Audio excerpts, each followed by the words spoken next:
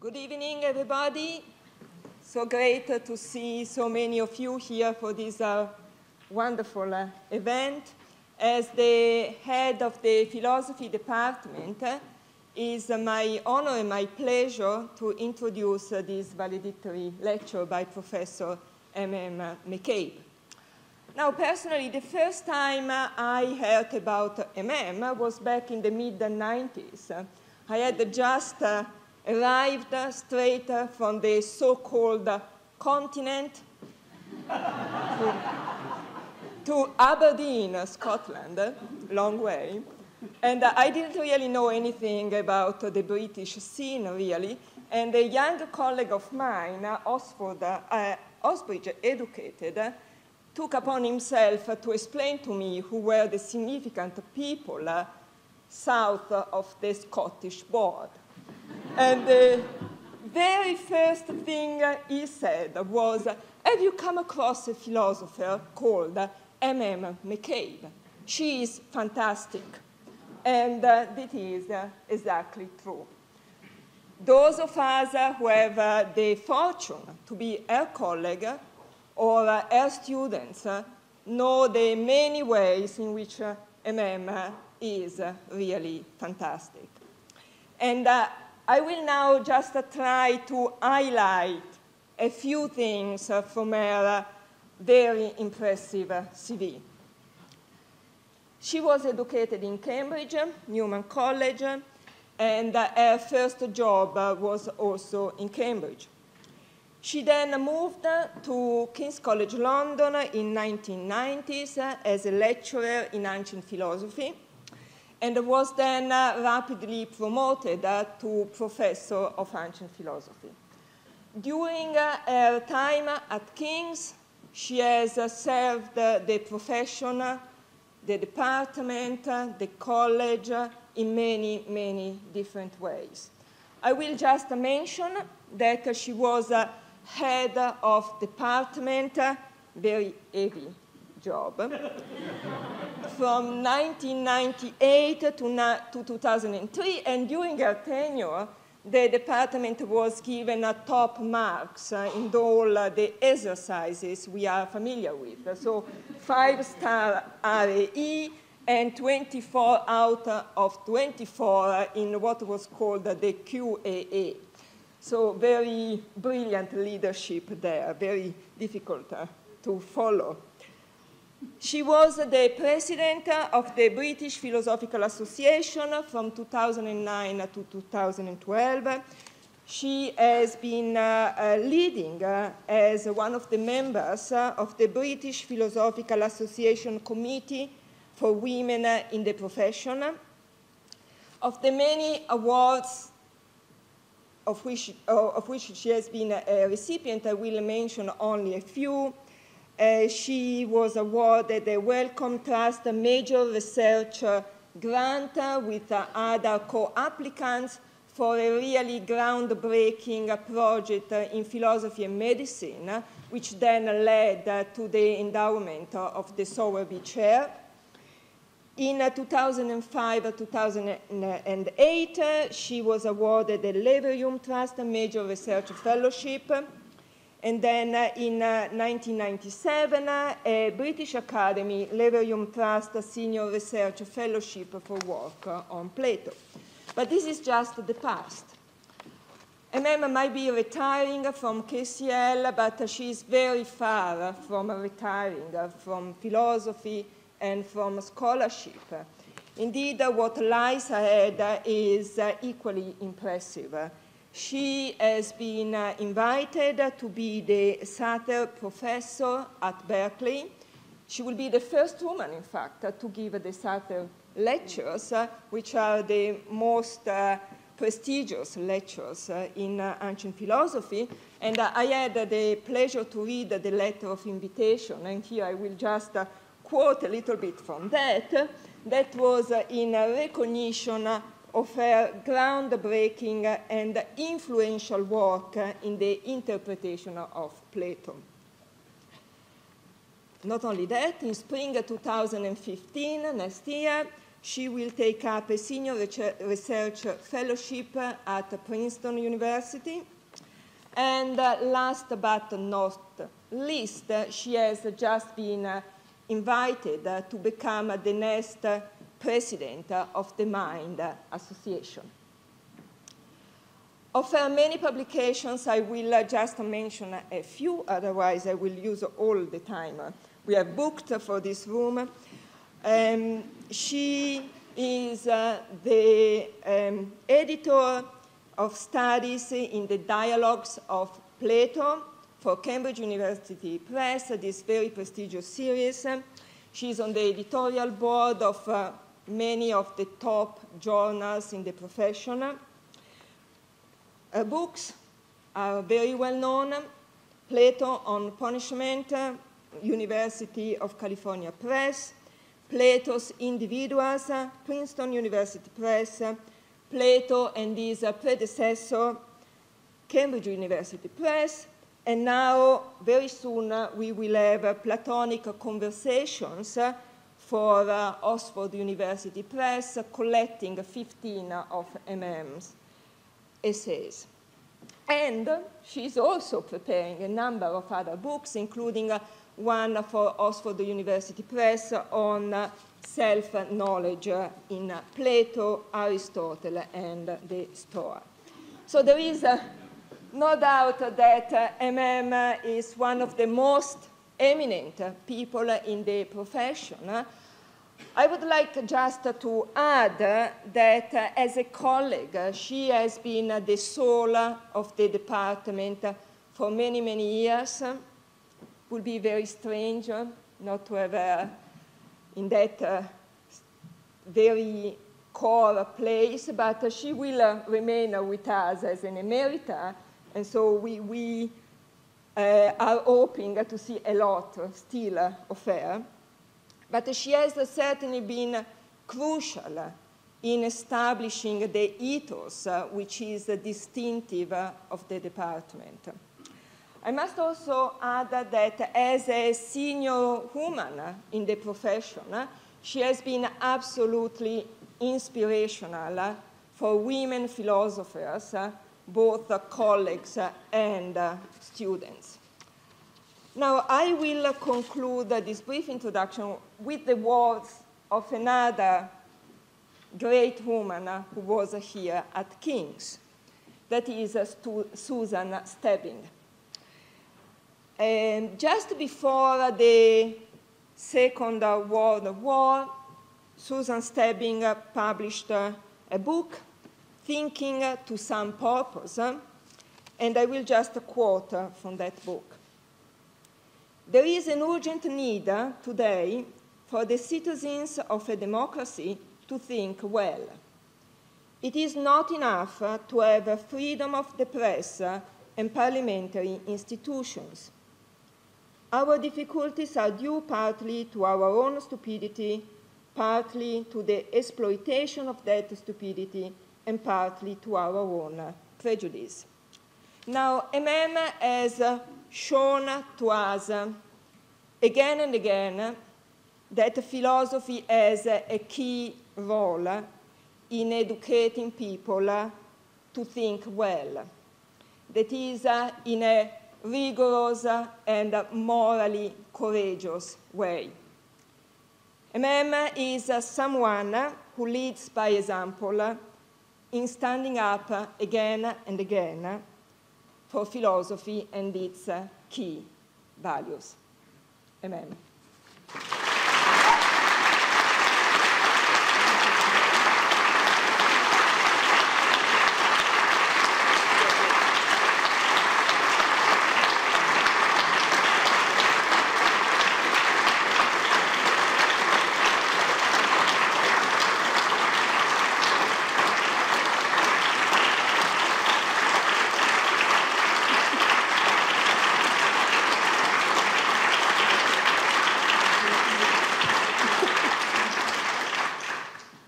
Thank you so much, Rosa. Thank you all. I just thank you all for coming, everybody. My family, my wonderful daughters. my wonderful extended family of Martin, and all my dear friends, thank you so much for being here. Some of you have come from very far away. Thank you, Tad, has come all the way from Cornell. I've just realised I forgot the handout. You'll have to get it at the end. It's the footnotes. It's supposed to make you see that I'm actually a scholar deep down. Sorry. It's in that box. It is college policy that we do not say anything that might violate the college brand if we speak in the college's name. So I hereby make a disclaimer. What I am about to say are my own views, not the views of the college.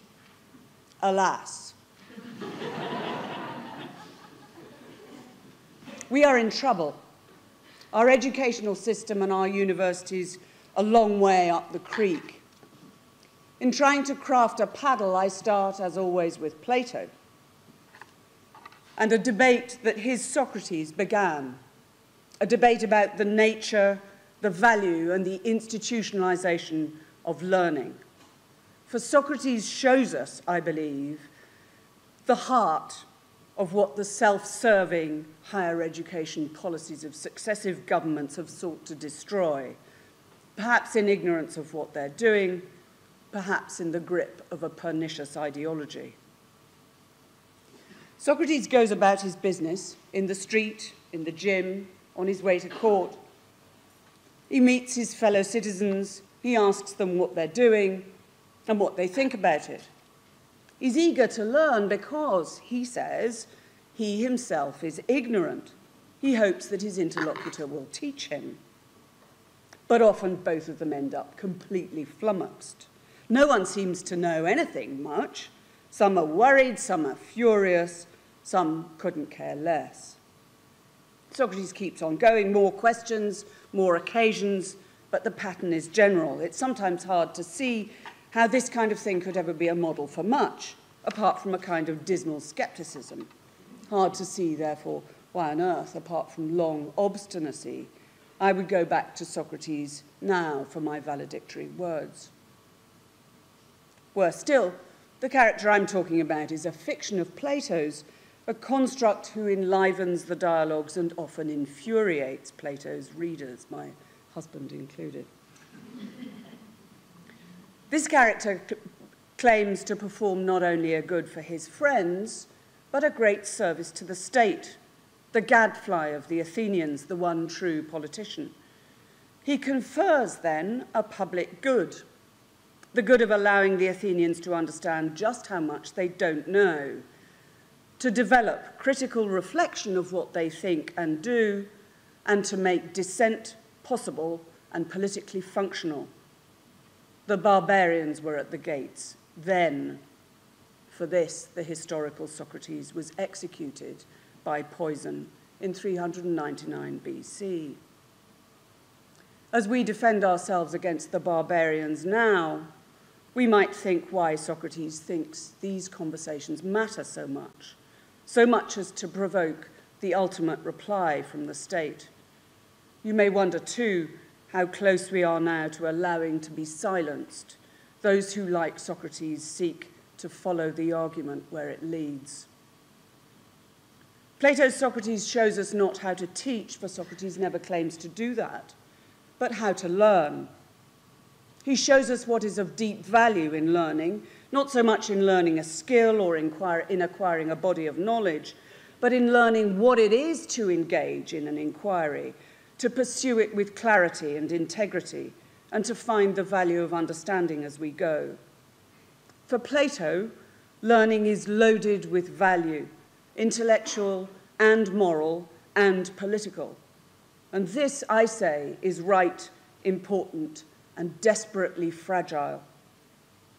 Socratic conversations have complex conditions which illuminate their philosophical purpose, and they matter more than ever right now. Inquiry and learning, thus understood, are threatened in the present crisis of our intellectual institutions, Plato may help us to see just what we have to lose. Socratic conversations work by question and answer, and the questions are driven by puzzlement. At first, Socrates asks, what is courage, or what is justice? But he can't answer those questions. Then he worries about how we are to ask and to answer the questions, and then about why it matters. As philosophers say, the conversations are both first order and higher order. And those differences of order, of the level of the question, are reflected in Plato's dialogues, in conversations within conversations, in interruptions offset against dramatic outbursts and sulky silences, declarations of friendship and protestations of goodwill and unconvincing exits. Everything said comes under scrutiny somehow, and the conditions of scrutiny are themselves questioned over and over, so that even when no answers are forthcoming, the questions provoke thought, critical reflection, and a better grasp of what is involved in asking the question in the first place. But this all arises because the first question is asked and the answer fails. The puzzles that ensue drive it all forward, and those puzzles are both a problem for the argument and an attitude of the people engaged in it. Dialogue is between people. That Socratic inquiry is joint is no mere formality. On the contrary, Socrates calls attention not only to his own attitudes towards his interlocutor, but also to the interlocutor's attitudes to him. Often those attitudes come seriously unstuck in the course of the discussion, but the dramatic explosions of anger and frustration on the parts of Socrates' companions underline the background conditions of goodwill between the interlocutors. Socrates, of course, keeps his temper and his cool infuriatingly throughout, and Plato's readers often mistakenly think that Socrates' attitudes to his companions are somehow or other insincere. On the contrary, Socrates' portrayed attitudes illustrate an important feature of these conversations, that in being joint, they are collaborative, conditioned by positive attitudes on the parts of the participants. They fail when the interlocutor fails to observe that condition, and those failures emphasize the point. These encounters, therefore, are based on deep personal engagements, not merely abstract arguments. It's a consequence of this that they are never value-free. But this is not, as is often supposed, because Plato represents for us the good guys and the bad guys, as it were, good and bad already. On the contrary, the situating of the conversations in personal dialogue is the source of their psychological and ethical content. It emphasizes by means of the dialogue form that this psychological and ethical content is not incidental to inquiry, but essential to it. This is not the dialogue's failure, but their success, and it persists in various different and complex ways throughout Plato's work. Plato's Socrates in conversation asks his friends what they think, and he doesn't tell them what to think. But the interlocutor regularly fails to come up with an answer that satisfies as an answer. Often the discussion then runs into the ground, or changes direction, or restarts at some other order. But even then, four significant things are happening.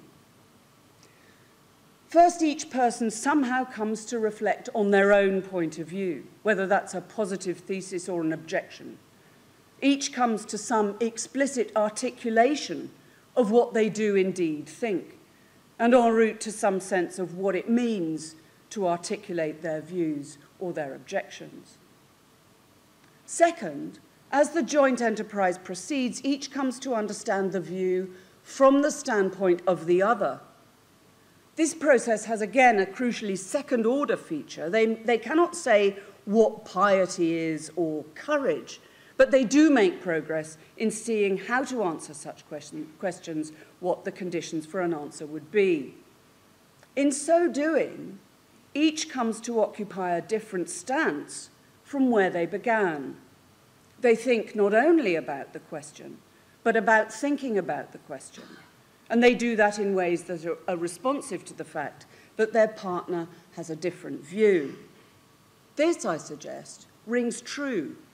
Inquiry should be not dispassionate, but attentive to the differences of perspective of different parties. It should have a sense of what is involved in taking a stance, in having a view, in seeing through the eyes of another as well as oneself. Notice, third, what then happens in the course of the discussion. Conversation with Socrates is slow and fraught, but it is still a process, something that happens step by step. It is certainly reflective, but that reflection is predicated on both its psychological content, the responsiveness to the question, the drive to answer, the anxiety at inconsistency, and its ethical content. It engages fully with the other person and in ways that privilege open and honest discussion. This, fourth, is a consequence of there being conversations. Each interlocutor responds to the other, either by answering questions or asking them, and this responsiveness is an acute attention to what the other says or asks. Socrates over and over again listens to what his interlocutor has to say, and he hopes that his interlocutor will listen to his questions too.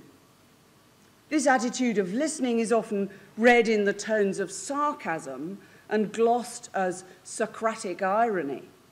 But that's not quite right. Socratic irony, rather, is an attitude of non-dogmatism. And non-dogmatism is one of the ways in which listening best takes place. To listen, you must be open to what the other says. So to listen, you must not just be the representative of or the mouthpiece of an opposed view, even when your task is also to offer criticism of what the other says. This acute attention is difficult to acquire. Many of Socrates' interlocutors fail, but to the ultimate success of these exchanges, attention is essential. Without it, they disintegrate, end in bad temper and recrimination, or even in the hemlock. The jointness of this talk, that is to say, involves the responsiveness of the two to each other. They don't just talk in turn, they talk together, and that requires that they listen as well as speak. This openness of attitude figures as accountability. What it is to ask and answer questions is to be accountable for the answers or for the questions, and thence for the conduct of the conversation as a whole. These attitudes are therefore not merely some dramatized version of the idea that argument should be value-free or abstract. On the contrary, Socratic argument is never value-free because it is enmeshed in the examination of a life.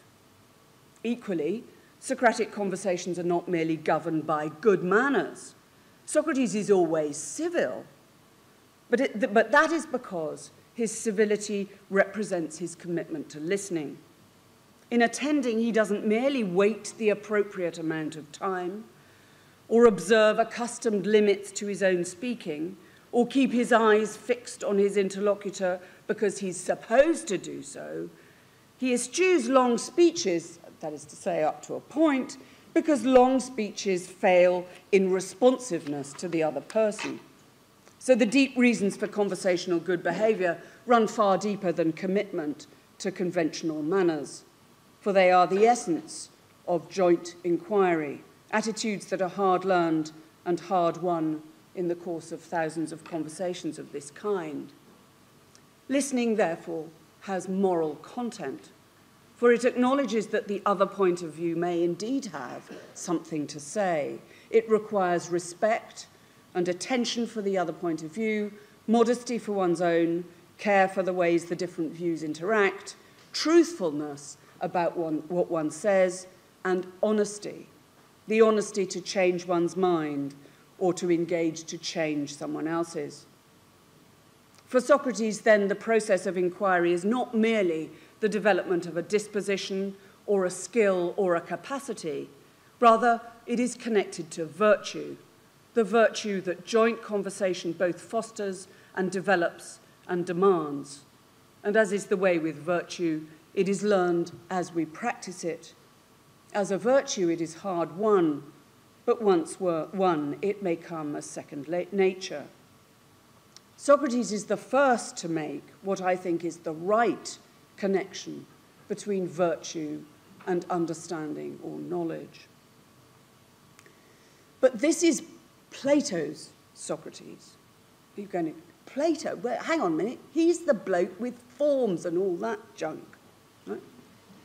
These conversations are not just about listening, they're about learning and about inquiry on the way to knowledge of the truth, to understanding of reality. Plato's Socrates is no woolly relativist. In the Republic, for example, Socrates insists on the connections between this slow process of inquiry by question and answer and the development of our intellectual vision, of our ability to see the truth and, crucially, to understand it. Understanding for Plato is indexed to learning and inquiry, not to winning or to acquiring intellectual stuff. The growth of understanding is the part of the intellectual work that talking together does. And this kind of discursive approach Plato takes to be necessary for proper inquiry, even if the dialogue takes place within a single person's soul. Without inquiry and without developing epistemic virtue, the objects of knowledge are inaccessible to us. Plato invites us to think about learning and understanding as seeing or coming to see. When we see in the ordinary sense, what we see are particular things, and if we improve our seeing, we see them better. But when we understand better, what we do in any particular situation is to judge better. This is not merely a matter of seeing different things or judging different things, as some versions of Platonism insist. Rather, it is a developed capacity to see things better, a capacity of good judgment. That capacity, on this view, is the result of long and arduous practice and reflection. Its goodness is a consequence of that, no mere happenstance, no whim or subjective fancy, but a well-established, well-founded capacity to get the things in the domain of our vision right in all the various senses of that word. In telling us about how we learn, Plato reiterates how learning transforms the person who learns and confirms, too, the moral context in which this is done. For Plato, the subject who seeks to know matters as much as the object she seeks to understand. And if conversation is the ideal way of inquiry, then the virtues that are acquired are not merely intellectual virtues, but moral ones as well. I think Aristotle was wrong about that.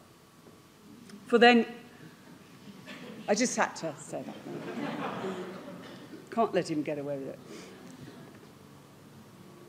Right, so they're moral virtues, for then each party matters as much as the other. Because conversation, talking together, is at the heart of all of this, the virtues of the intellect and the virtues of moral character come together in the same process of coming to understand. Coming to understand is thus a good in itself. Think about the moments when we see something, when we suddenly find clarity and depth in our thinking, when we're able to grasp the view of another and understand it, to compare it to our own and understand that too. It would be daft to suppose that we need then to show what understanding is for. Understanding epistemic virtue is just worth having on its own. And if understanding is a collaborative matter, we may agree that it's good for both parties. It's good for me to be understood and good for you to understand, and vice versa. If further learning is practiced in public, it is a public good. Thought, reflection, dissent, and understanding are goods in themselves for the polity. That is what the Athenians denied when they used the hemlock, and it is what we are at risk of losing altogether. It has long been commonplace that teaching is best done by the Socratic method, especially in higher education. Socrates, of course, denies that he teaches, and he denies that there are any teachers of understanding of this kind. But something is right about this thought. For at the core of the conception of the university is the thought that we learn by sharing in a common discourse, by talking together, by learning together how to see the truth. This is central to what we do, irrespective of our subject, whether it be philosophy or physics, music or mathematics. We learn how to think, as well as deploying our thought on the specific issues of one subject or another. And we go on doing this over our long intellectual lives. Socrates' intuitions tell us the truth. Learning is something that we do with care and rigor, slowly and circuitously, with integrity and honesty, and above all, together. These features of learning are not incidental to it, but essential. None of us is here, then, to teach, but to be learners together. It's this feature of the academic community which matters so much. The acquisition of information can be done by all sorts of means, in a laboratory or a library, at a lecture or on the internet. But acquiring information is no good at all without the wisdom and the understanding to grapple with it and to grapple with ourselves. No matter how many things we know, it will make no difference if our understanding fails. If all of that is right, then the central activity of a university should be exactly this kind of learning together. Joint activities between student and staff, between staff and staff and student, no matter how hard or demanding that may be. It makes no difference whether we're philosophers or physicists, students of literature or of the cell. All of us must start with developing the means to understand what it is we do, to develop the hard virtues that lie at the foundation of the community of thought. For here we are together confronting questions which may themselves be intractable, but whose consideration helps us to advance our understanding of the nature of thought, of the nature of nature, and the nature of culture, of the nature of ourselves. Further, we do indeed think, I put to you, that the understanding we seek is a matter of both moral and intellectual virtue. Let me give you a local example. In 2010, as many of you may remember, this department was threatened with targeted redundancy and the threat that we would have to compete with each other for our jobs, hardly a Socratic process. In the midst of the furore that followed, one event shone out. A group of our graduate students, many of whom I see here tonight, I would like to celebrate them now. I'm not going to give their full names because I'm frightened of what might happen as a consequence. But Lucy, Peter, Luke, Rory, Alex, Jen, Calbiera, Maya, thank you. This group spent several weeks discussing the so-called consultation document that had been put to us and debating it with the college.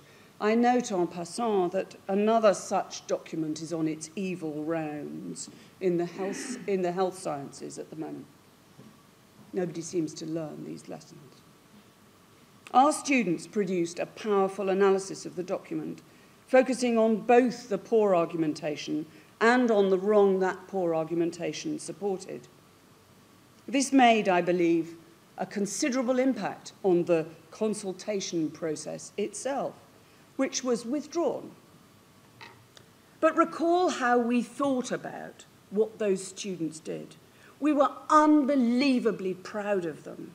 We admired them, I think, and what they did because it displayed the virtues I've been describing. It wasn't that they used their analytic skills in the service of some moral end, not that for them the intellectual capacity was useful.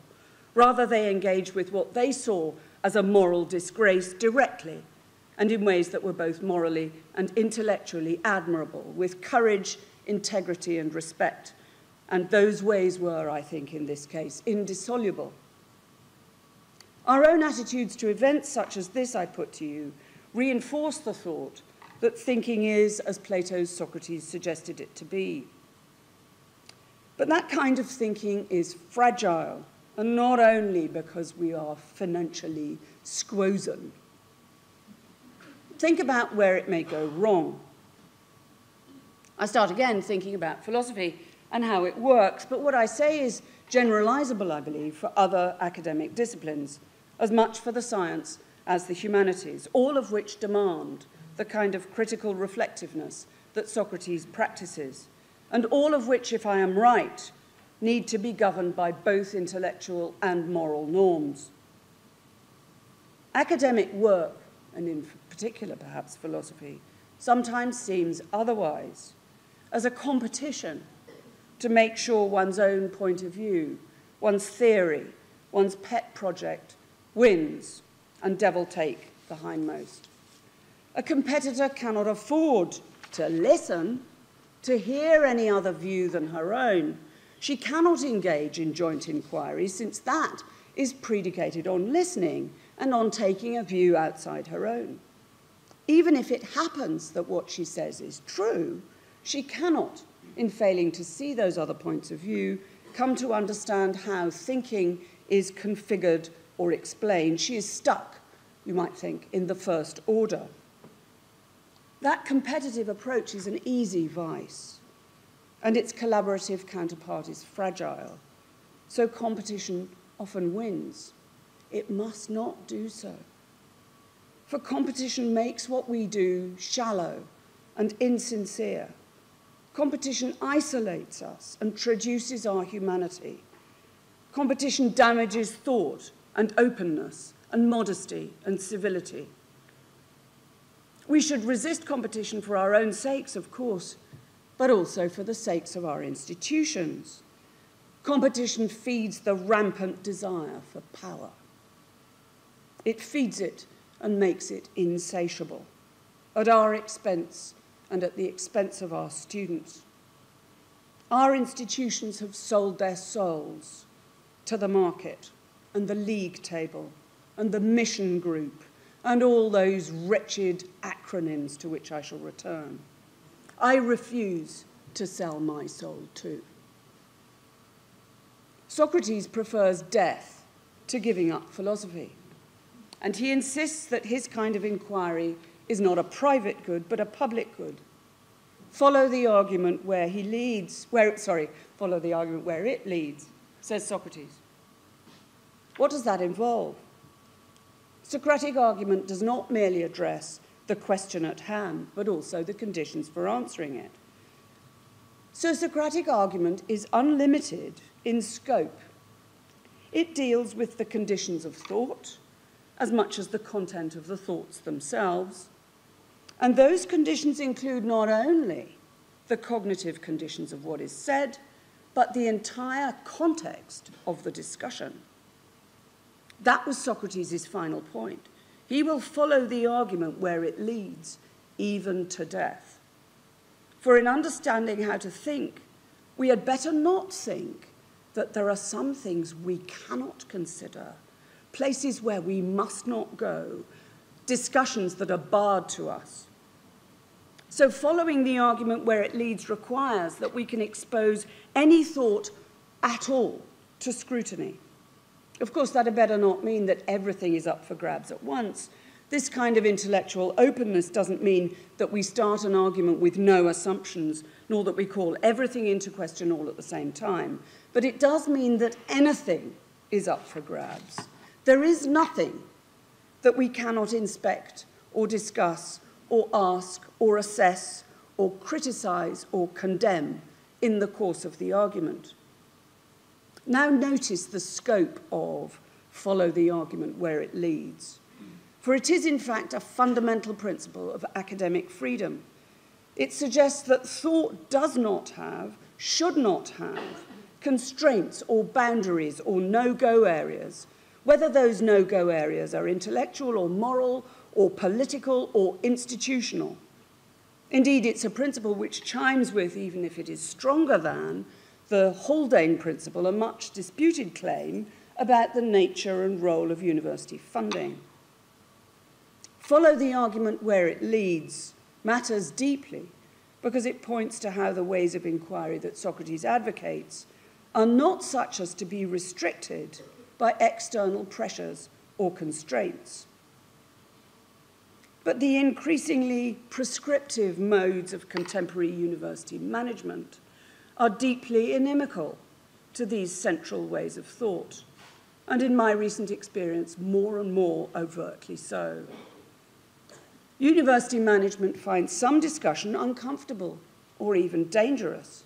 Questions about internal management, critique of the nature of the institution or the nature of the sector.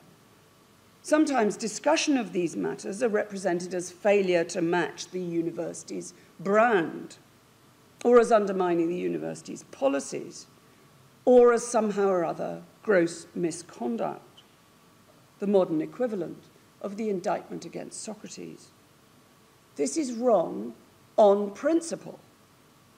Even if we were to set aside the grotesquerie of a university's brand, academic thought and critical reflection must not be constrained nor prevented from discussing and scrutinizing not only the conditions of argument, but its context. And that context includes its institutionalization. Brands must be trumped by freedom of inquiry. Indeed, Socratic modes of thought, I say, should be pervasive throughout the institution. Academic institutions should not be managed containers for open thinking, hermetically sealed from the outside, nor ghettoized boxes in which we may experience what it is to talk together, but forswear it when we walk in the street. On the contrary, if I'm right in insisting that this kind of developed understanding is an obvious public good, then its restriction is a public evil. In inquiry, we talk together. In our institutions, we should talk together too. The demands of moral and intellectual virtue, I conclude, should be felt throughout the university system. And it was for this that Socrates chose death over giving up talking together with the Athenians. Talking together requires that both parties attend to each other, that each listen as well as speak. What is involved in that kind of listening? On the view I've outlined, listening is ethically loaded. It requires a kind of attentiveness to the other point of view, which is easy to fake and easier still to neglect. It's also hard to diagnose. Someone may have all the appearance of listening. They may even be able to repeat what you said and yet not listen at all. Institutional deafness is often betrayed by the use and abuse of language. That lurks, of course, in the vacuous rhetoric of management, but it can be pinpointed. Remember that consultation document. In the document, the word consultation, I have it on my text in scare quotes, because philosophers, when they're talking about words, do that, of course. But it was quite scary, so it needs to be quoted. Consultation meant the legal requirement of warning of impending redundancy. And in it, consultation in the vernacular sense was closed.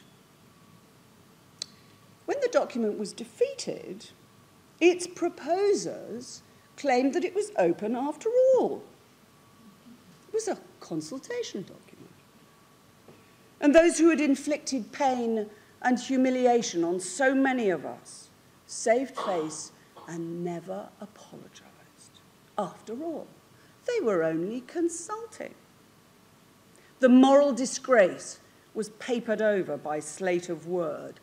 Equivocation is not merely a logical danger, it is an ethical one, the mark of a moral tin ear. Or think about metaphor. Imagine that you want to enlarge the scope of your discussion to include several people in full cognizance of their significance and their ethical standing.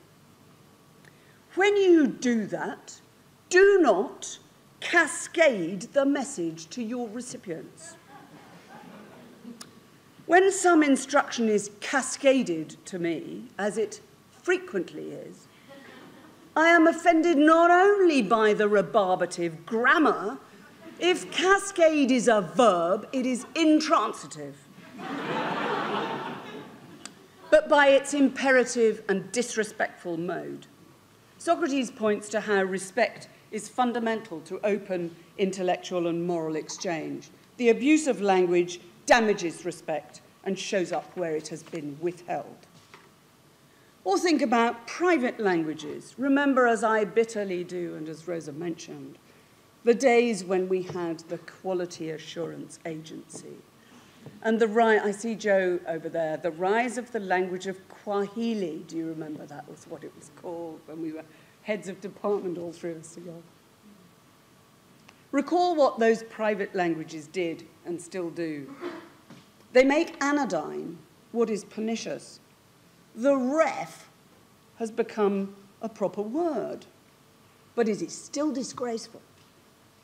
Keats is an online learning system at which John Keats, who's on the front of the college, whose little boy stood in his shoes and he wondered, is turning in his grave. These private languages, these smart acronyms and logos.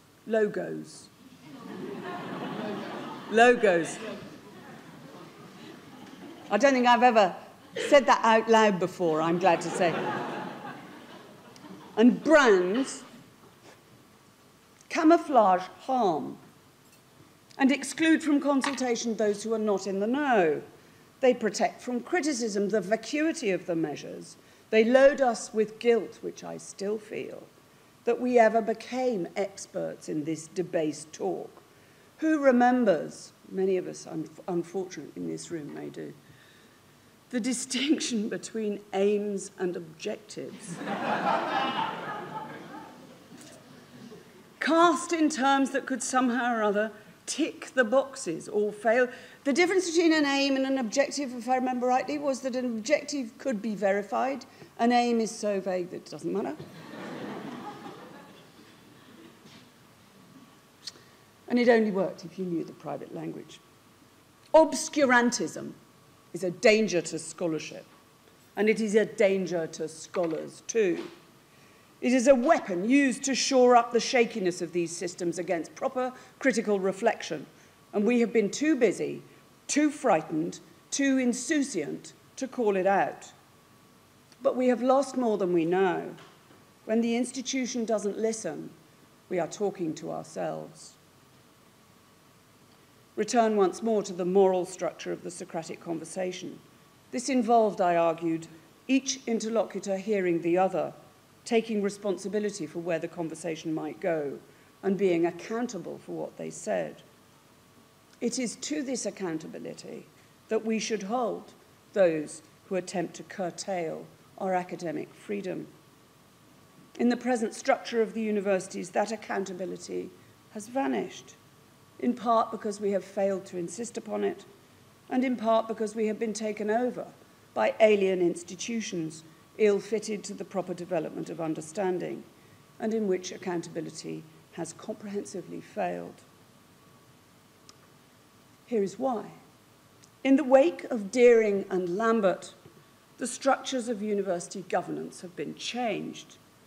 The pressure then was twofold. First, to see universities as mass educational organisations modelled on business. The second, to suppose that good judgment for such cases is to be provided not by those who are centrally involved, but precisely by those who are not. It's a good idea. This had two effects on universities around the country. College councils were reconstituted, composed largely of lay advisors, and senates or academic boards were reduced to a merely advisory role. What could underpin the thought that a lay council would be appropriate for a university. The analogue might have been a jury, presented with the evidence for a collective of a collective of opinions is likely to come up with a sensible adjudication of matters of fact, uncontaminated by knowing too much law. The epistemic principle here is a democratic one, that a plurality of points of view will produce a good judgment. Likewise, on this view, a group of lay advisors would be best placed to make judgments about university policy uncontaminated by knowing too much about what's going on, and uncontaminated, so it is supposed, by having values at stake which would render their judgments less objective. Can I just remark that we are at fault here? The contrast between fact and value, between objective and subjective, between absolute and relative, are contrasts that philosophical Pandoras let out of the box without knowing what was going to become of them and us as a consequence.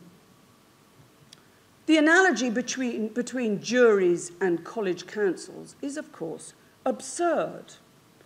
However individual and personal may be the conversations on which I have insisted should lie at the heart of academic life, they do not occur at random or without deep experience and thought about the very conduct of the conversations themselves.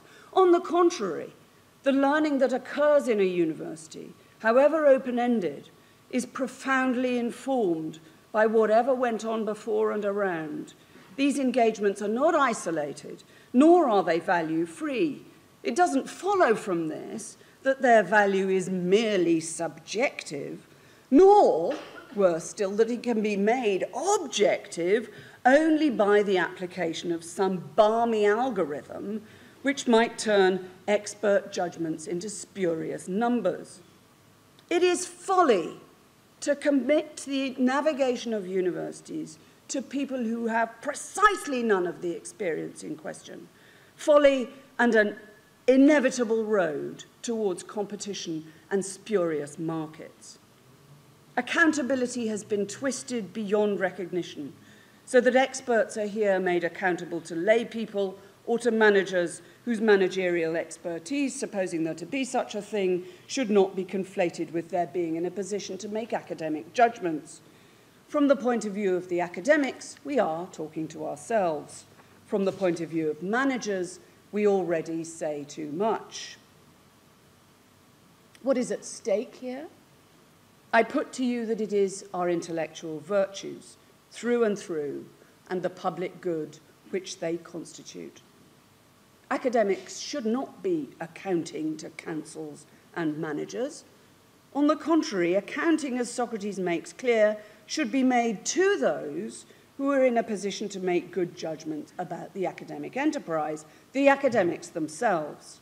This is the core of the issue, and it needs to be understood not only by government, but also by our own institutions, the institutions which shamefully seek to restrict what we say.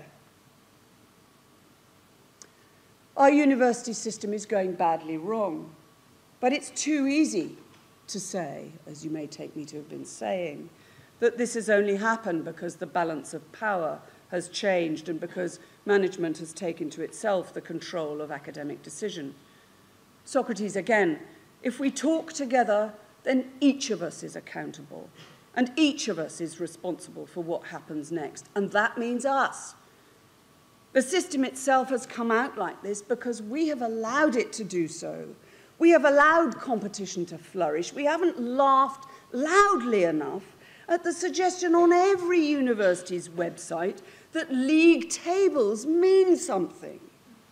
We have not protested enough that learning is not a product or a brand. We have gone along with the urge to win out above our colleagues in other institutions. We have competed, haven't we, for grants, for ratings, for students, for resources, and for prestige. We've done that even where we knew that the resources and the prestige are limited, and where we could recognize, had we dared to do so, that our winning means someone else loses, and that those losses often do damage where damage is least deserved, to the weak and the dispossessed. If one university flourishes on the present arrangements, another fails to thrive, and the students who may be able only to go to the latter will become the field casualties. If one university wins, another loses, and those who need it are left on the outside. It is essential, I claim, to the activity of universities that its participants talk together with the full intellectual and moral and political sense of what that means. This central activity is no respecter of persons. Just as Socrates would talk to anyone as they went to market on their way to buy a cabbage, so these engagements are not the preserve of some elite already demarcated by standing or achievement or importance or role. However nervous Plato may have been of the decisions and the emotions of large groups of people acting en masse, his Socrates represents the thought that anyone can learn to talk like this, regardless of status or gender or race. A footnote, I would like to thank Tom Hulley in the department, who found a picture for the poster of Socrates with 2 women. Brilliant. The root and branch rethinking of the university system in this country, a rethinking that is long overdue and which will surely be precipitated by the disasters of the current funding regime. This rethinking should attend from the very start to the demands of equality, equality which is fundamental to the flourishing of society as a whole. But we are a long way from this rethinking at present. Marketized academic life is like football. The gallop up the league tables is incompatible with processes of learning that are slow, open, unpredictable, whether they're conducted with students or colleagues, whether what we're talking about here is what's called teaching or what's called research. Marketization is fundamentally unequal, elitist, damaging to the weak. Socrates could speak to all comers, and so should we. In our present world, we do not, more shockingly, we are not allowed to do so. The brand silences us again. As Thomas Doherty has acutely pointed out, widening participation is merely a sop to Cerberus, a public relations exercise that covers up the fact that if you're in the Premier League, you never play with teams from the conference, let alone with the kids who are playing football in the street. Having a mascot from the street does not equality make, when the entire structure is directed towards the inequality of competition, to the struggle for power among those who should but do not care for the deep values of moral and intellectual virtue, who traduce both the public good by greed and the primacy of honest truth by censoring whatever does not accord with a ridiculous brand. And we have not brought them to book. Learning cannot be put up for sale like this, and we are responsible for saying so loud and clear. Socrates, I hope, may show us why. I came to this department in 1990. It was a revelation to me then that philosophy could be done in this collaborative Socratic mode. It was led at that time by the incomparable Mark Sainsbury, who I'm glad is here.